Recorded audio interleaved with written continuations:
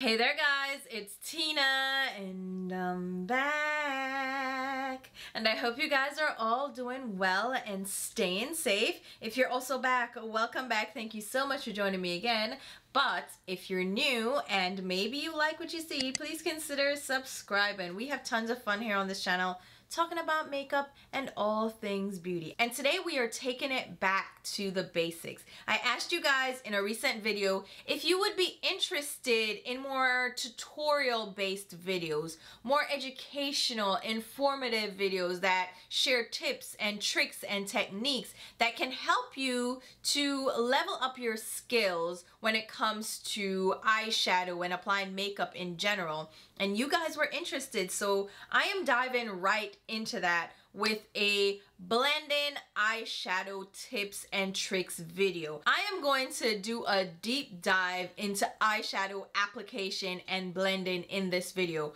I am going to cover blending techniques and tricks, different brushes that you could use, how to choose the different brushes, and I am going to demonstrate how I apply and blend my eyeshadows. So I am getting quite involved. It's going to be an in-depth video. I will leave timestamps down below so you can navigate this video however works for you the best, and you can always use this video as a reference guide. So it's going to be an information-packed video. So if that sounds interesting to you and you want to learn my tips and tricks for the best eyeshadow application and blending, let's go ahead and jump into it right now. Alright, so let's go ahead and just jump right into it by talking about the very first step that I think is crucial to your eyeshadow application and blending, and that is applying an eyeshadow primer. And I know there are people out there that say this step is not mandatory, it's not critical, you can skip this step altogether, it's so unnecessary, and I want to correct those people, okay? And let you know that this step is almost 100% mandatory, regardless of your eyeshadow shape, your skin type, if your eyelids are oily or normal or dry. Do not skip this step, especially if you're a beginner, because this will make your eyeshadow application and your blending so much easier. Oh my goodness, I used to apply eyeshadow without a primer when I just started out, and I could not understand why my blending and application was so difficult. Why didn't my eyeshadow pick up the way I wanted it to? And why did it fade and crease within a couple of hours of wear? And then I discovered eyeshadow primer, and it completely changed the game for me. And I have not been without eyeshadow primer since then. And I know there are people who can get away with applying eyeshadow directly to their lids and they have a decent time with it, which is fine, you know. If that's your preference, then go for it. But I'm just saying to you right now, if you apply an eyeshadow primer, your eyeshadow game is just gonna be stepped up that much more, and you're gonna be able to like breeze through eyeshadow application and blending, and your life will be so much easier. I'm just saying, all right? And I have two eyeshadow primers that I have been going in between, and I love both of them. My very first one is the Urban Decay Anti-Aging Primer Potion. Now, Urban Decay does have a couple of options available. There's the original primer potion that comes in a light purple packaging. I like that one, but I prefer the anti-aging version. This just feels a little bit more comfortable on the eyelids. It holds the oils at bay. So if you have oily eyelids, you can rest assured that this will seal those oils in so they won't interfere with your eyeshadow throughout wear. And it may be a little bit pricey, but it's worth the investment. And this little tube will last you years. And I'm not saying like use this for years, but use this for years. I'm just, okay? Use at your own discretion, but this will last you a long time, so you will get your money's worth for sure. There's also a cheaper alternative that works almost as well, and I kind of use these interchangeably, but I find that this may be a little bit more drying than the anti-aging version from Urban Decay. This just has a bit of almost skincare properties to it, even though I'm not sure they have skincare ingredients in here, but I feel like it might just be better for your eyelid skin. I'm just saying. But the Sephora Collection Boost and Lock Eyeshadow Primer is running a close second. This is a great eyeshadow primer, and I use it for my eyebrows as well, because you know what? You can use eyeshadow primer on your lids, on your brows, even on your face. Yes, so if you have really troublesome spots like your T-zone around your nose, you can use an eyeshadow primer. So you can double up and get like your money's worth for sure. And this one is at a better price point. It is from the Sephora collection. I believe it's between $10 and $12 because I think there was a price increase, but it is excellent. So you can't go wrong with an eyeshadow primer. I'm just saying. Prime those eyelids. Now this next step is optional. This is applying an eyeshadow base. Now an eyeshadow base is different from an eyeshadow primer. An eyeshadow primer has a specific formulation that is meant to dry down completely and create somewhat of a film over your eyelids that will help to seal in the oils that can spring up throughout the day, and that will help prevent creasing of your eyeshadow and help with longevity throughout wear. Some of these formulations will also help your eyeshadow to stick a little bit more, so they're a little bit more intense, they're a little bit more punchy, and they also help with blending. But an eyeshadow base is different because it may not have that full dry down, it may not have that sealing quality, but it will help your eyeshadows to really pop, and it will pick up the intensity of the eyeshadows as well as give eyeshadows something to stick to. So if you have really powdery eyeshadows that go flying everywhere, if you have glittery eyeshadows or sparkly eyeshadows, they may not have a good binder in the formula, they may not have their own built-in primer that will help them to adhere to your eyelid skin, then they need something else to stick to. So an eyeshadow base is a good option to include. A lot of people use a concealer for this. I do like using a concealer, but a specific type of concealer. So I don't use a liquid concealer on my eyelids. I know there are people that do that. And if you're going to use a liquid concealer, I recommend you use one that dries down completely. So dries down to almost a full matte, because that way you will avoid the creasing that comes from applying an emollient product on your eyelids. For me, I tend to go in with my NARS concealer. This is the Soft Matte Complete Concealer. This is great because it does dry down. It's a matte concealer. It dries down. It can crease, but when I blend it out and apply eyeshadow over it, that kind of prevents it from creasing. So it's almost like I'm setting the concealer down. You can also use a paint pot. That is my second recommendation, if not my first, because this paint pot will prevent creasing. So this is a really great formulation from MAC. It's their Pro Longwear Paint Pots. It's a cream eyeshadow that you can use as an eyeshadow base. And I use the shade Laying Low, which is a skin tone shade for me. This is a permanent shade. They have various skin tone colors as well as colorful shades. So if you just wanted a one and done colorful look, you can go for a paint pot. But if you wanted a base, this is excellent. So with that being said, this would probably be my first recommendation, followed by a drier concealer such as the NARS Complete Soft Matte. What? Soft Matte Complete Concealer. I don't always have to use that step. A primer by itself will work for all those techniques to help, you know, product to adhere, to blend, all that good stuff.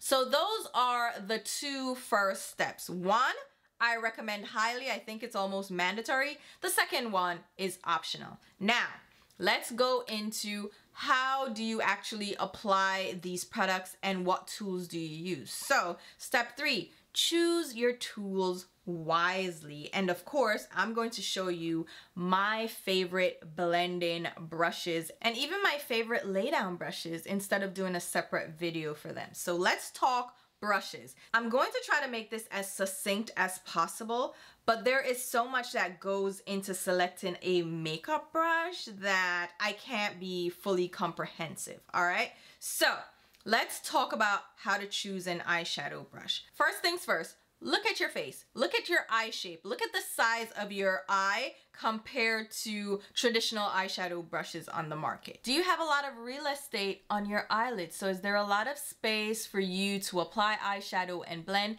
Or are your eyelids a little bit smaller? And I'm not even getting into monolids and the shape of your eyes, hooded eyes, blah, blah, blah. I'm just talking about the real estate. How much space do you have on your eyelids? Because that will help to determine the size of brush that you pick up, because size does matter. No matter what anybody else says, size does matter. For me, I have a lot of real estate. I have a lot of space between my crease line and my brows. Do you guys know the different parts of your eyes, or should I just give you a quick rundown? Let me do a quick rundown because I feel like that might be helpful as well. All right, so what are we talking about? We have our eyelids. So your eyelid is the mobile part of your eye. So when you blink, that's the part that opens and closes, right? So that's the mobile part of your eye. That's your eyelid, right? And then next is your crease. And it may not be obvious to you where your crease line is. It's easy to figure out though. It's where you can feel your brow bone sink into your eye socket. I know that sounds terrible, but it's that little area, and sometimes you can tell exactly what it is just based on how your eyelids crease. And you can see it on mine. I have a defined crease right here. On this eye, it's a little harder to see. Even though you see a line, that's not really where my crease is. My crease is a little higher because my brow bone actually starts right here. So just feel around your eyes to understand the anatomy of the eye and what different points we're talking about when we say, oh, apply the shadow on your brow bone area. Just be aware of where your brow bone is and where your crease is, as well as your eyelid. Now you also have different sections of those areas that are referred to as well. So kind of divide your eye into 3/3, okay? So you have the outer area, the inner area by your tear duct. The outer area is by the edge of your eyebrow, and then the center. 3 equal parts. So you'll have the inner lid, the center of the lid, the outer lid. The inner crease, so now go on your crease, inner crease, center of the crease, outer crease. You also have the brow bone area, so the point above your brow, and this may vary in width and real estate space depending on, again, the size and the shape of your eye. For me, I have a lot of brow bone space, but I also have a lot of lid space. Some people have less lid space, more brow bone, more lid space, less brow bone, but your brow bone is now gonna be the area under your brow where that bone is, right? That orbital bone, feel for it, that is your brow bone area, and that's the place where you will do the majority of your blending to create a nice gradient, a nice faded effect. You also have some very specific points that you'll hear spoken about as well, such as your inner tear duct. It's exactly what it sounds like. The innermost part of your eyelid space, that's what's called the inner tear duct. You also have this very specific area on your outer crease and outer lid that we'll refer to as your outer V or outer C because of the shape you'll make when applying eyeshadow there. So the outer C is just a C shape between your crease line and your outer lid, and your outer V is just creating a V shape between that same area, okay? The other point you have to remember is your lower lash line. It's exactly that, your lower lash line. Again, you have inner lower lash line, middle lower lash line, and outer lower lash line. Pretty straightforward, right? And then the last area you'll hear referred to a lot is the arch of your brow. So it's right beneath your brow, right here in this area. Some people refer to this area as the highlight area. It's really the arch of your brow, and we tend to apply a highlight shade there. So just get comfortable with your face, get comfortable with your eyelids, figure out the size in comparison to other people's eyelids that you've seen. Like, how big is that? And if you're using me for reference, remember I have a lot of lid space, I have a lot of brow bone space, I have a lot of real estate. So the brushes I gravitate towards will be larger. If you have less real estate, smaller eyes, if you're going for specific looks, if you're going for a lot of detail, then your brushes will be smaller. So that's what I mean by size matters. And I'm using this brush to explain what I mean. This is one of the largest brushes that I use for blending. This is a Detail Pro from Sonia G. And a lot of people don't like using this brush the way I do, which is to blend color in the crease. They're like, that's too large for them. And that's okay. Just get a smaller brush in a similar shape. And we'll talk about shape in a little bit. But again, just be mindful that there are gonna be different sizes of brushes, and you'll pick your brush based on what your needs are, based on the size of your eyes and what you're going for in your eyeshadow look. So if you're going for more detail, remember, smaller brushes. But if you're going for a really blended, diffused look, then you're going to go for a larger brush, or if you have larger real estate like I do. Now let's talk about the actual bristle type for your brushes, because this comes into play when you're choosing your brushes. Do you want a synthetic hairbrush or a natural hairbrush? Those are your two options, synthetic or natural. And that choice depends on quite a few things actually. First of all, what are your feelings towards using animal hair for brushes? I personally don't have an issue with it, but a lot of people just use synthetic brushes. They don't want to use animal hair brushes because the thought is that animal hair brushes cannot be cruelty free. That's up to you. That's a personal choice. So choose accordingly. If you go for synthetic brushes only, then stick to it, right? But if you're okay with animal hair brushes, I actually recommend using a combination of both. So I have synthetic brushes in my collection as well as animal hair, and I have brushes that have a blend of both, especially from Sonia G. Sonia G does a blend of synthetic and animal hair to get the best of both worlds, and I think those are like the ideal brushes to use. Animal hair brushes are going to be better for blending eyeshadow. And that's just a known fact from practice. Synthetic bristles have come a long way. The technology has improved so much throughout the years that you can get really great synthetic brushes that almost mimic animal hair, but they're not gonna be spot on. So if you don't have an issue using animal hair brushes, I'm just saying have a few in your arsenal. Other than that, it comes down to price point. Animal hair brushes are going to be on the more expensive side. Now again, with the technology improving, synthetic bristles can also get pretty pricey. Some of them have gotten close to animal hair prices. But in general, synthetic brushes are just gonna be a cheaper alternative to animal hair brushes. And then on the animal hair side, you still have a range of price points from different brands. Rephr is a great brand to choose if you want animal hair brushes at a more affordable price. They're not cheap, but they have a lower, more affordable price point than higher end animal hair brushes such as Hakuhodo, Chikuhodo, and Sonia G. You also have different types of animal hair, and that can range in price as well. Goat hair is the most prevalent type of hair that is used for eye brushes, but you also have squirrel hair brushes that are very expensive. And even in each category, like a blue squirrel will be more expensive than a gray squirrel.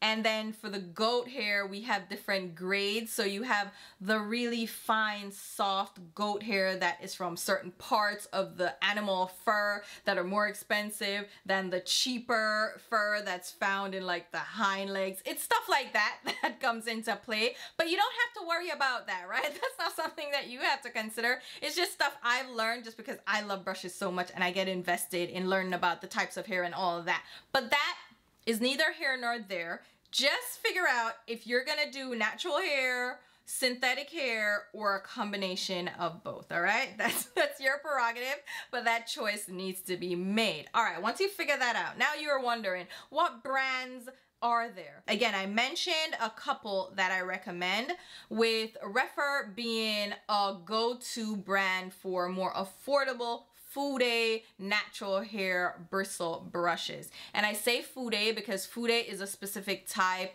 of brush making that originated out of Japan. They're handmade brushes. They're artisans that are trained for years to create these brushes, so a lot of work go into them. They're Fude, they're specialized, all right? Hence the added expense as well. So Rephr is a great brand to check out. Again, they have more affordable price points. My go-to natural hair brand would be Sonia G. I love Sonia G brushes so much because Sonia G has an eye for design. She creates brushes that are really functional because she's a user as well as a well, she's not the direct manufacturer, but she's a brand owner. She creates and designs brushes for practical purposes, right? So she applies makeup, she knows what to look for, and I think she has a great eye for it. So Sonia G is another one of my highly recommended brush brands. However, Sonia G is very pricey. Her brushes are an investment, and natural hair brushes tend to be an investment. They're pricey, okay, but I invest because I love her brushes so much. You can also get brushes from Hakuhodo and Chikuhodo. Again, they're a higher price point, but they have like cheaper alternatives to check out from the line. So they have different options, like different brush series that can be on the more affordable side as well. But those are the brands that I would recommend. So Rephr, Sonia G, Chikuhodo, Hakuhodo. Those are my 4 natural hair brush brands. There are other brands on the market, obviously, and natural hair brushes are actually getting more expensive because of the limited materials that are available. The artisans are getting limited as well because not a lot of people are being trained. So keep that in mind. Natural hair brushes are just getting more expensive in price. But when it comes to synthetic brushes, we have more options on the market. And there are quite a few great quality brushes from synthetic lines. So we have Sonia Kashuk from Target. I love these brushes so much. And again, they have a great selection of shapes and sizes to choose from. So I think Sonia Kashuk, you can't go wrong, okay? Sonia Kashuk, hands down, I love the brushes. They're synthetic. The bristles work really well. They're very comparable to natural hair brushes, and they're very soft. So I love Sonia Kashuk. Another brand that I like is Real Techniques. Real Techniques has synthetic brushes, but it's kind of hit or miss with the shapes of the brushes. So they wouldn't be a go-to brand for me, but there are a few of their brushes that I really like. We also have Sydney Grace that just debuted their brush lines. So they have face brushes as well as eye brushes, and I really do like their eye brush shapes. Some of those brushes are really great. But I think my top synthetic brand would probably be BK Beauty. They have a great variety of face brushes, especially that I've fallen in love with, but they have some great eye brushes as well. I hope that they expand the range of eye brushes because I think they can do great things there with the shapes. They have to be a little bit more diverse. I think they need to just expand that range a bit. I would love to be able to help them with that because I feel like they can do great things. Another brand is the Sephora collection. So the Sephora collection has a lot of brushes, again, to choose from, and they have different sizes, different price ranges. We have the Sephora Pro collection that has a different quality of bristle versus like the regular Sephora collection. They have a range of brushes as well. So depending on, again, the style of brush that you're looking for, you can go in store, check them out, see which one best suits you. So those are the brush collections that I would recommend, both synthetic and natural. All right, I've given you all that information, but let's actually talk about brush shapes and sizes and different options that are available. And I know I started out with one of my favorite blending brushes. This is from Sonia G. It is the Detail Pro. It is a beautiful, large blending brush. You'll see it's large all around, so the width of the bristles at the top is very wide, right? And it has a pinched ferrule. Most blending brushes will have a pinched ferrule. So this is the ferrule of the brush. This is the handle, okay? That comes into play as well, but I don't think I need to dive into that right now. I think that's for a different video. But your blending brushes will have a smaller pinched area at the base, and then they will flare out. You want to pay attention to the shape of the top of the brush. For the Sonia G Detail Pro, it has a domed shape. So it has a semicircle domed top. And if you look closely, you'll see that there's a taper of bristles going towards the center. So the bristles start getting shorter and shorter, and then they kind of peak in the middle, but it's not a pointed brush, it still comes to a smooth, rounded edge at the top. So this ends up being a great brush if you have a lot of real estate on your eyelids and you're trying to apply a quick wash of color in a large space in the least amount of time. So if you'll realize on my eyelids, this brush fits all the way into my crease and I can apply color quickly. Now, of course, there's smaller options available for this type of brush. So this is a Rephr number 15 blending brush. It's a natural hair brush made from goat hair, and you'll see it has a similar shape to the Sonia G Detail Pro, but it's just smaller. Again, it has the pinched base, it flares out, and has a dome top. Easy peasy brush, great brush to have in your arsenal. We also have, like I mentioned, BK Beauty that makes similar brushes, but this is now a synthetic option. This is the BK Beauty 212 brush. Again, it tapers at the base, flares out, and has this dome top with shorter bristles kind of merging at the top. Beautiful blend-in brush again. My other synthetic option from Sonia Kashuk, a cheaper alternative, is their blend-in crease brush. This is a similar shape again. You'll see it has the dome shape, but this one is a little bit flatter on the top. And again, be mindful of the top of the brush. Pay attention to the top of the brush because that comes into play when it comes to blending. One of my other favorite blending brushes is from BH Cosmetics. I don't know if this is still available. I've seen it on sites like Poshmark and Mercari, but it's kind of sketchy when it comes to BH Cosmetics because they were purchased by Makeup Revolution. It's a whole situation, all right? But their brush, their V5 brush, is a beautiful brush, and you see that shape and size is exactly what I'm looking for my larger eyelids. Now, we have an option from Sydney Grace. This is the SGE01. So this is their eyeshadow number 1 brush. It's also synthetic, so here are my 3 synthetic options, and I love them. You'll see most of them have a very similar shape to each other. We also have this Sonia Kashuk blend-in brush. This is another line from Sonia Kashuk.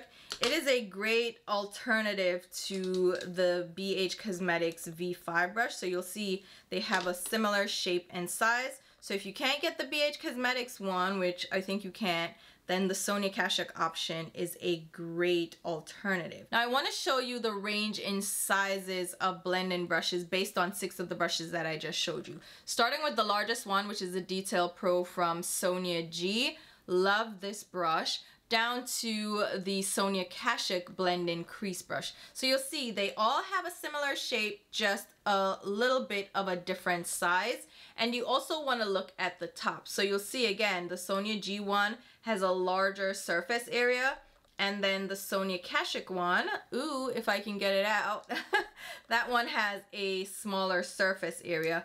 But with the smaller brushes, let's take out the Detail Pro for a bit. You'll see that all 5 of these kind of have a similar size to the top of the brush, which comes into play when you start applying and blending your eyeshadow. Now, there are also really small versions available for blend-in brushes. We have the BK Beauty 211 brush. So this is a smaller version of the 212. So you'll see the difference in size.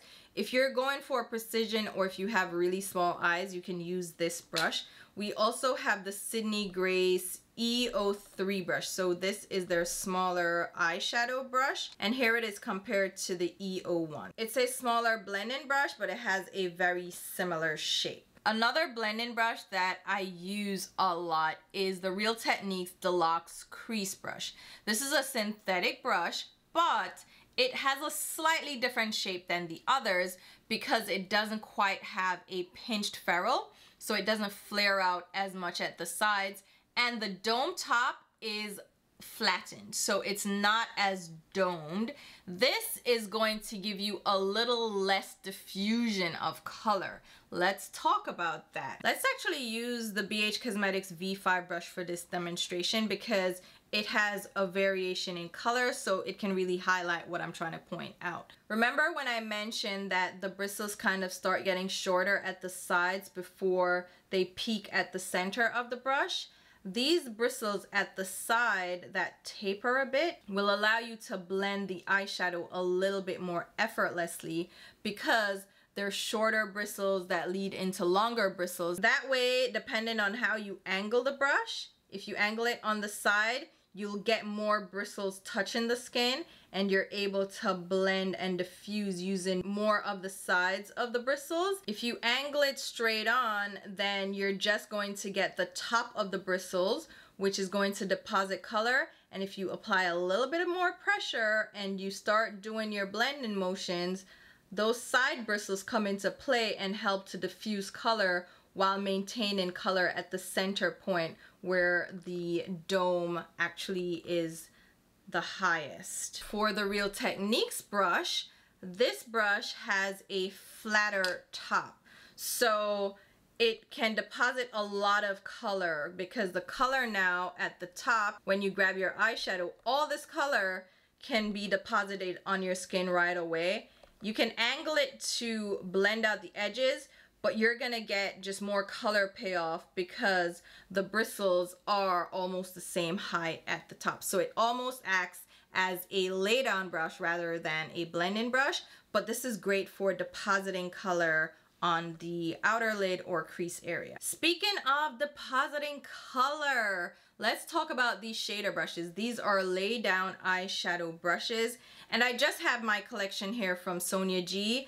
These are a dime a dozen. You can find these from almost any brand, and to me it doesn't really matter if they're synthetic or natural hair. A natural hair brush has a texture to the cuticle of the brush, so that's just inherent in a natural bristle. If you look at hair under a microscope, you'll see little spikes almost coming off the hair cuticle. That creates a texture to the brush hair, and it actually helps to pick up eyeshadow, especially if you have hard pressed eyeshadow.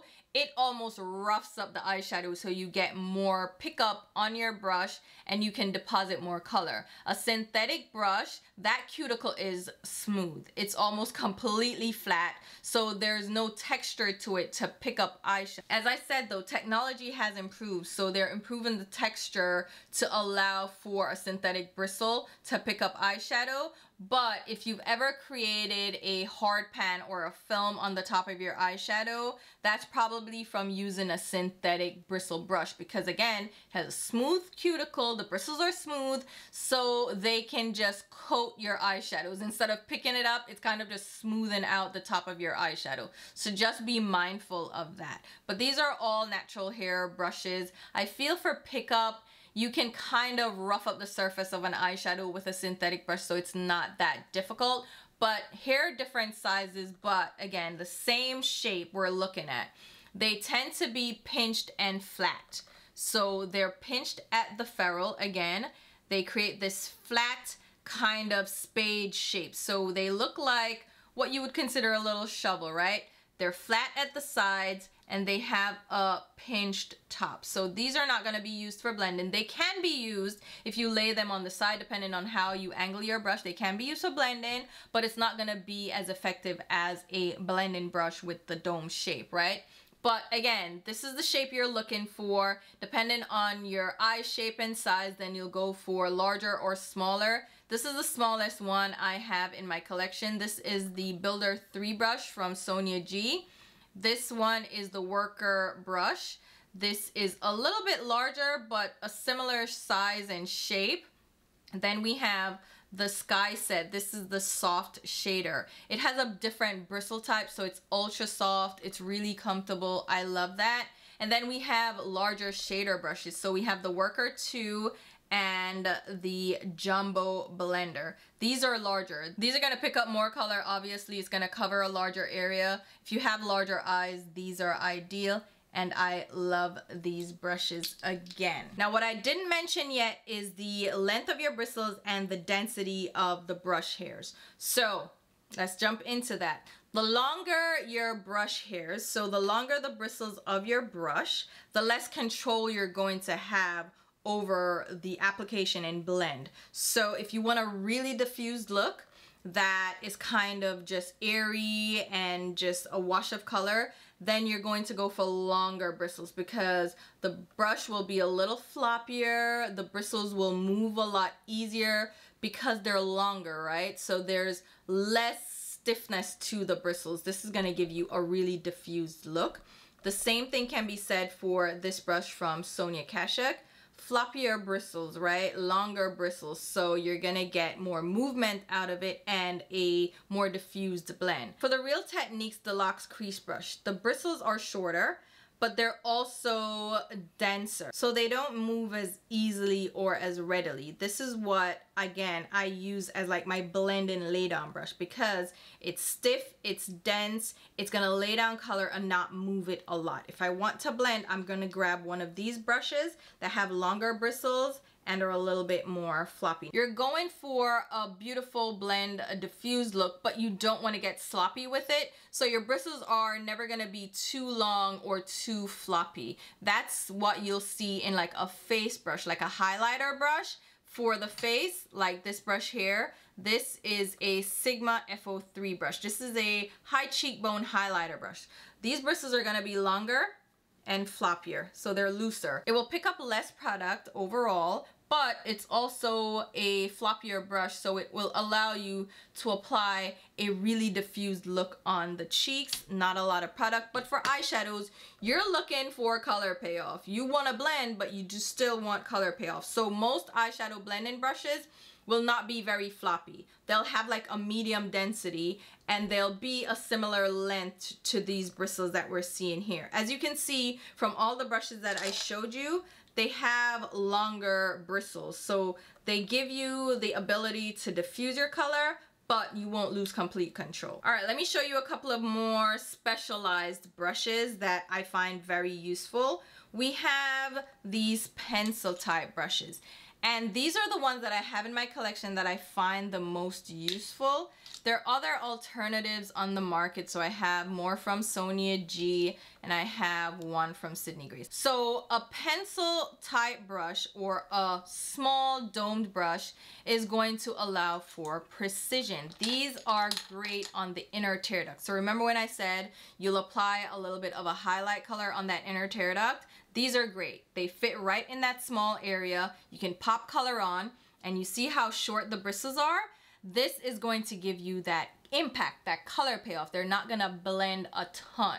They do have that domed shape though, so if you lay them a certain way on your eyelid, it can still do some blending, but they're more for eyeshadow lay down. You can also use these on the lower lash line because that's a smaller area, it's more concentrated. You want a smaller brush for precision.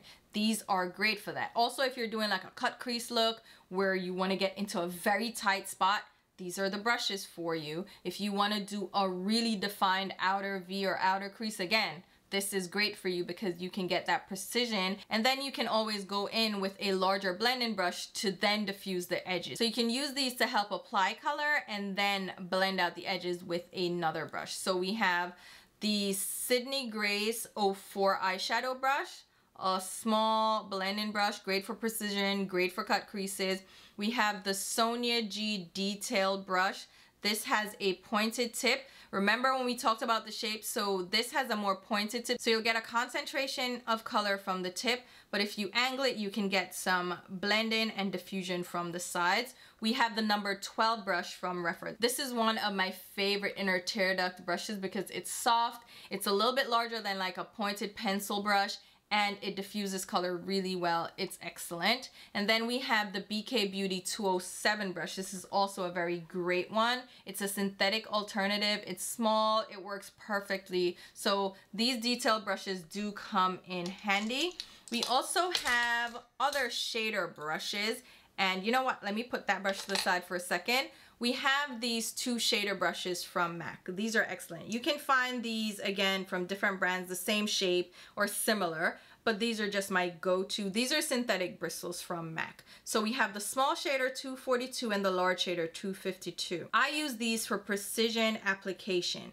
The small shader works well on the lower lash line. If you look at the tip of this, so it's like a shader lay down eyeshadow brush, but it is very thin, very defined. You can use it to lay down eyeshadow, but it works really great if you want precision, like creating a cut crease. It can create a sharp line because of the top of the brush. I love it. And it also works on the lower lash line area because you can get right up against the lower lash line. It's excellent for laying down color and buffing it out. Then we have the large shader. This is a more like specialized brush. I use this to apply color under my brow. Because of the shape, it fits right under there. It can help to blend out and diffuse color under the brow. I love this one so much. And that calls into play our specialized eraser brush. This is a handy one to have in your collection, and it doesn't have to be this exact one. You can have one in a similar shape. This brush comes in handy for cleanup, so you're not necessarily using it for direct blending or eyeshadow application, but it works so well for helping with mistakes. If you have color that went too far up on your brow, for instance, or you need help with blending out the edge of a color on your brow bone, this comes into play.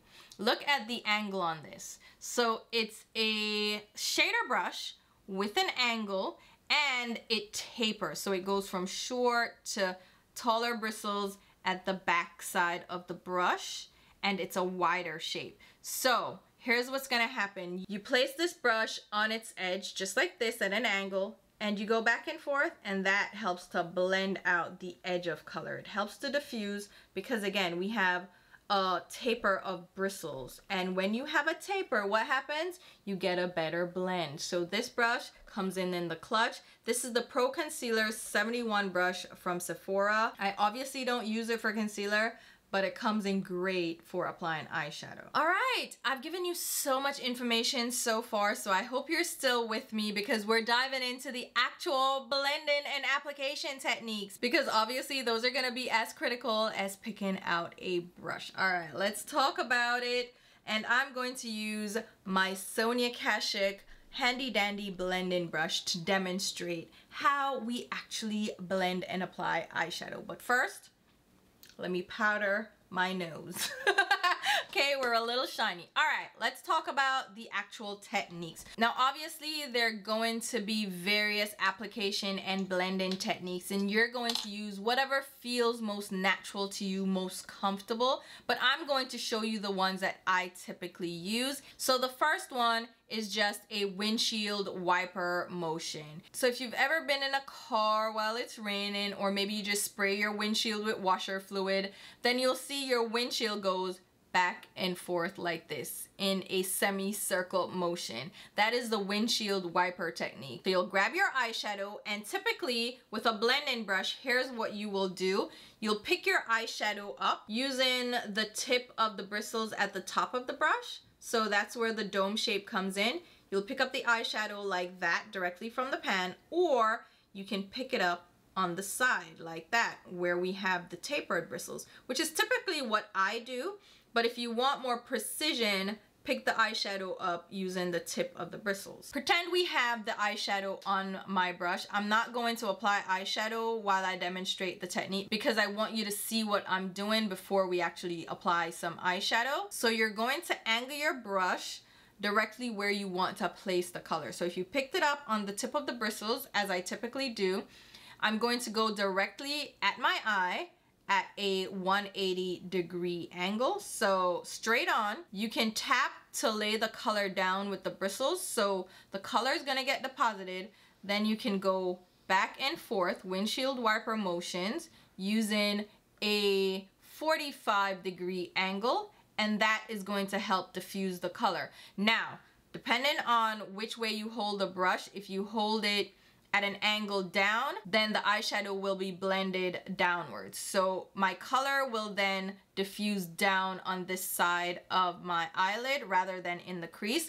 If I angle my brush upwards, obviously now the color will go upwards onto my brow bone. So the angle that you place your brush is also going to affect where the eyeshadow blends. So just be mindful of that. Also, where you hold the brush when you're applying the color will affect how the eyeshadow applies. So if you hold the brush at the very end, you'll have less control of the brush and you'll have a lighter blend because you'll have a lighter touch. It's kind of like a less controlled action.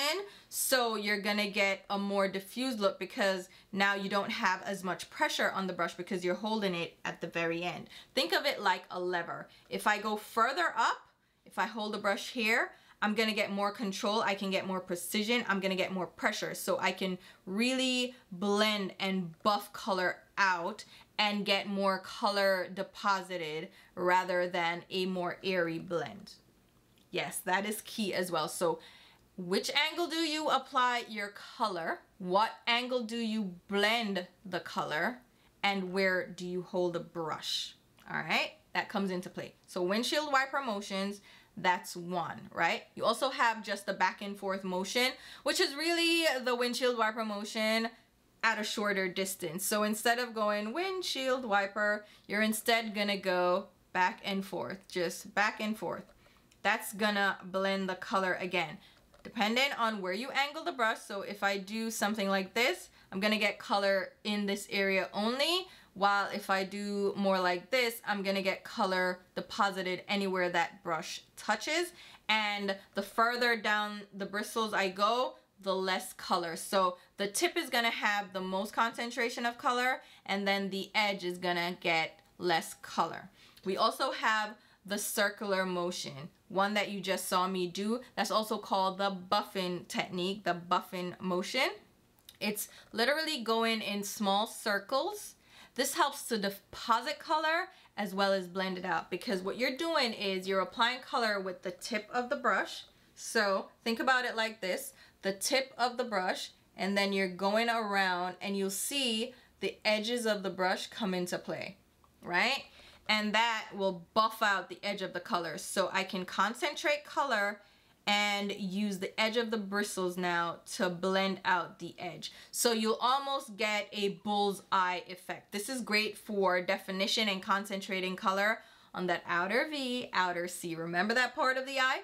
So apply your color, buff, and blend in a circular motion to get the color down, and then you can do your back and forth or your windshield wiper. So you're doing a combination of these techniques throughout your application. You're always doing a combination, and again, it's whatever feels most comfortable for you. These are the typical motions that you use. The windshield wiper motion will give you the most diffusion, especially if you hold the brush at the end. It's just gonna give you a nice wash of color. That's what I typically use when applying a crease color where I want just a wash of color. If I want a defined outer V, I go closer up, right? So remember, the further up you hold, you'll get more precision. So you'll see people hold the brush really close up and then do that buffing motion. So that will concentrate the color, deposit the color, and then give you a more controlled blend. And you can also use the back and forth. I'm holding the brush now in the middle. That's gonna still give me control, but I get more precision as well as that diffused look. We also have the zigzag motion, which is a variation of the back and forth motion, but instead of just going in the same space with the back and forth, you're now gonna go kind of in a zigzag motion.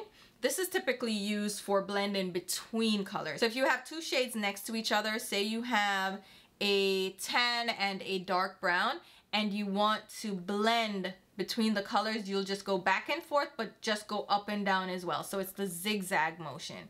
So back and forth, up and down at the same time, and you'll diffuse those colors, you'll blend them together so they look seamless. So that's the zigzag motion. And those are the typical blending and buffing techniques that you'll find for blending eyeshadow. You can always do your variation of it, right? So you can do the back and forth motion, but instead of going back and forth, you may choose to go in one direction. So you want the color to go one direction, so you'll just go, okay, apply the color, lift, apply the color, lift. So you're lifting as you pull back instead of going back and forth. So you're lifting as you pull, or you can blend and lift. That is another great one, but that's a little bit more advanced for when you're doing a precise color blend. But that also works really well. And as you go on, you'll find yourself using a combination of these techniques without even realizing it. It's whatever you need to do to get the job done. The one thing I will say though is be very gentle with your eyes. You don't need to be doing all of this. No. And I see people do it and they apply. You'll see people doing this with the eye and I'm like, I don't care how soft your brush is. Like my softest brushes will still feel painful if I'm doing this. Like, why am I roughing up my eye like that? But you can blend like that. You know, you'll see people do that and it blends. But why not be a little bit more elegant with it and stop ruining your eye? Because that hurts, okay? And it's going to irritate your skin. We don't want that. So you can definitely do like the short tapping motions. That's another technique and it will work. But it's not as comfortable. And I'm all about comfort in applying makeup. Like I am trying to have a great experience. I'm not trying to stab my eye, okay? So do your little short motions. Don't just go stabbing and poking at your eye. I'm not saying that it won't be effective, but it may not be comfortable. So not my suggestion at all. And for applying color with a shader brush, it's pretty straightforward. Pick up color. Again, let's grab our NARS. So you're picking up the eyeshadow on the tip of the brush, right? Or on the sides. You can use either or. If you want precision, apply your eyeshadow on the tip of the bristles and you can apply color on that lower lash line, for instance, or like on the inner tear duct because the color will now be on the tip of the brush. So you get that precision. But if you're just laying down shadow on your eyelids, pick the shadow up, pack it on, and don't pack it on both sides. Keep a side of your brush clean so you can lay down your color, right? I picked it up, now I'm laying down, and this is where I do the swiping motion. So I'll swipe. I won't necessarily go back and forth. I'm patting and swiping. So you can pat just like that. Pat it nicely to really intensify the color, or you can swipe. Swiping comes into play when you're using like shimmery eyeshadow, so you're kind of swiping it across the eye. Patting is more helpful with matte eyeshadows to get the color payoff. So you're patting it on to get the color, and then even with a shader brush you can blend, right? So you can turn the brush on its side like this and go back and forth, and you'll see these bristles are moving. They'll help to blend. So you can use your brush to blend in between colors. So remember that zigzag motion that we were doing? You can use your shader brush to do that, to blend between colors on the eyelids. Great little technique, but it's mainly pat, swipe, zigzag. Really easy. Again, be mindful of what side of the brush you're using. If you need a clean side, flip it over to the clean side, and that will help too with your blending because you can blend out the edges with the clean side of the brush. Now, when you come into more, advanced techniques, you're doing like a cut crease. And remember I said I use my shader brush, my 242 from MAC for precision and cut creases. So again, you pick up the color on the tip of this brush. It's a very thin tip. I can create a line with that brush now. So you see, I can create a line going straight in, and then I can angle my brush and do the flicking technique or just pulling the eyeshadow out. So it's kind of like the tap and go technique. So it's pulling color out, and that will fade color upwards away from that initial deposited color, right?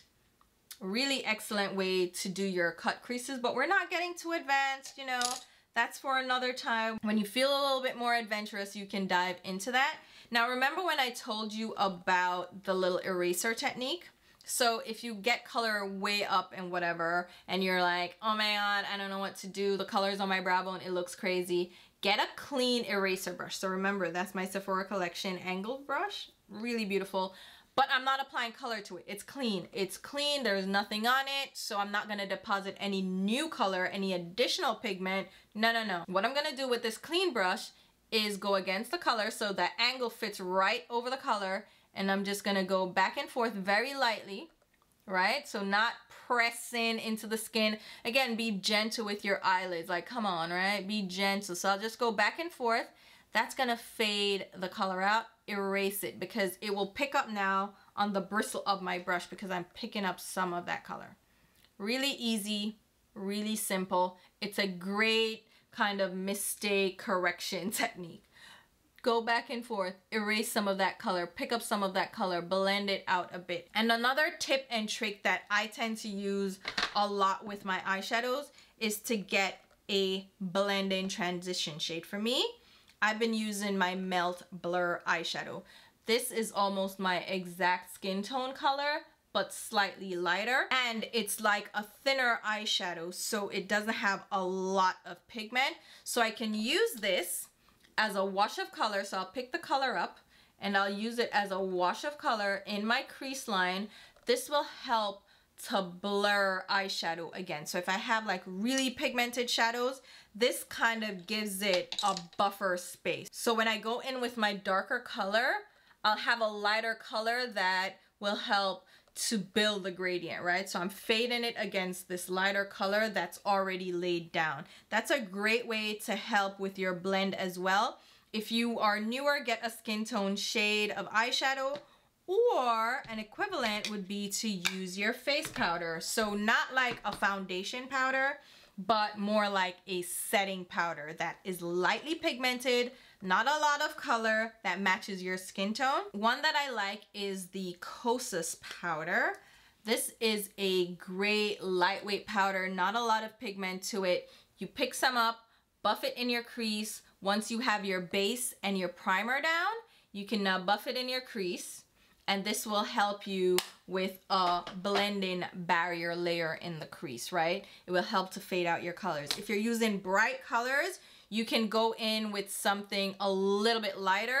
For me, that would be Heart Shaped Cookie from Sugar Pill. I don't think they make this anymore, but it's still a tan shade or a beige shade, but it's lighter, so it won't interfere or muddy colorful shades. So if I'm using a blue, for instance, I don't want a brown with a blue. It's gonna look muddy. It's not gonna look seamless and beautiful. So I'll go in with a lighter shade, or I can go in with a lighter blue. So I'll map out my colors, decide what colors I'm going in with, and go in with a lighter shade first, and then go in with the darker shade. So when you're blending, keep that in mind.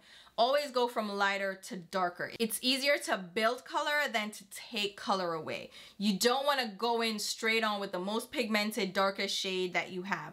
Build up your gradient. So a gradient goes from dark to light. So start the gradient with your lightest shade. So you'll go light blue, deep blue, or if you have similar colors. So you can use a light blue, for instance, to blend out a purple because they're similar shades. Likewise, you can use a pink to blend a purple because it's a similar shade family. You can use a yellow with a green and yellow with an orange. That's basic primary school colors. Similar colors are gonna blend easier together. Not to say that you can't blend opposite colors, it's just gonna be harder and it's a little bit more advanced. So I don't think most of us are doing that. Like, you're not going out here and blending a purple with an orange. To save yourself some grief, don't go in with opposite colors, okay? Don't do the orange and the purple. Don't do the green and the red. Those can create a muddy mess. Go in with similar colors that blend together and merge beautifully. That's gonna give you a better look anyway. It's gonna give you a more seamless look to your eyes, unless you're going in again with those more advanced techniques that you're doing a bold look, that you're doing contrast in colors. That's fine. To each their own, whatever floats your boat. But there you have it. Those are the blending techniques. The last thing I will leave you with is to clean your brushes. Don't be a dirty girl. Clean your brushes, okay? Don't be a dirty girl. Why are you such a dirty girl? Clean your brushes. There's nothing worse than picking up a blending brush. You're going in, you're gonna get your blend on, and it already has product on it. You don't necessarily have to wash your brushes daily or each time you use them. You can wipe them off on a washcloth, which is what I do. I have like a bunch of makeup washcloths that are available just for this very reason. I have them on my desk, and I will just go back and forth very gently to clean excess product off my brush. And you can do that in between shades as well. So while you're blending your eyeshadow, clean the brush off. Clean it off. They also have color switches now on the market, which are just little mesh little doodads that you go back. A washcloth will do. You don't need all of that. Get a washcloth, okay? And just throw these in the wash and go. And they have to be dedicated to eyeshadow because they're still gonna stain, okay? You can't use them for anything else. But have your dedicated washcloth, clean your brushes off, boom, boom, boom. Also wash your brushes. Don't be dirty. Like I said, wash your brushes.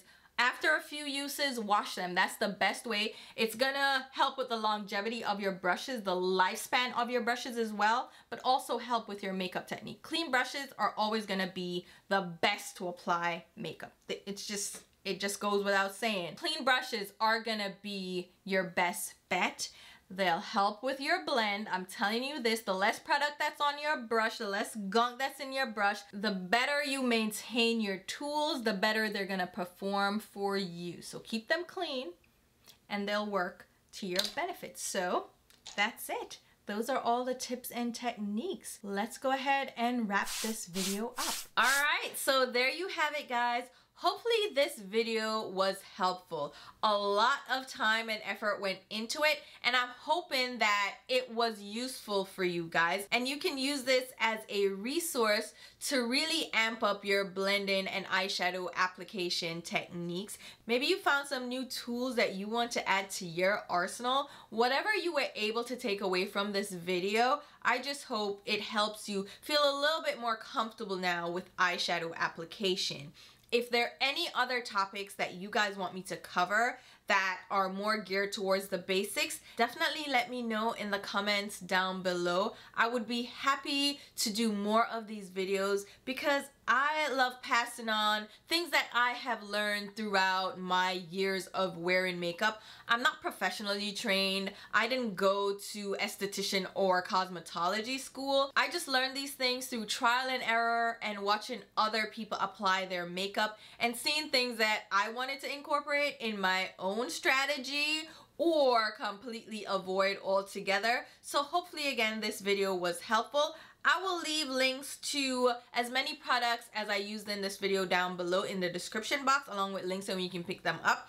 If there's an asterisk next to any of those links, that indicates that it is an affiliate link, which means I will get a small sales commission if you make a purchase through any of those links. I also have general affiliate links down below and affiliate codes. If you use those links and codes, I do get a kickback, so I appreciate if you do support the channel by using my links. I will also leave links to my Instagram and Twitter where you can follow me along. I also have super thanks and channel memberships that work like a tip jar if you wanted to give back to the channel so I can put right back into the content. I truly appreciate your support and I thank you guys for watching this video all the way through because it is really, really long. But until my next video, which will be very soon, I'll talk to you. Bye guys.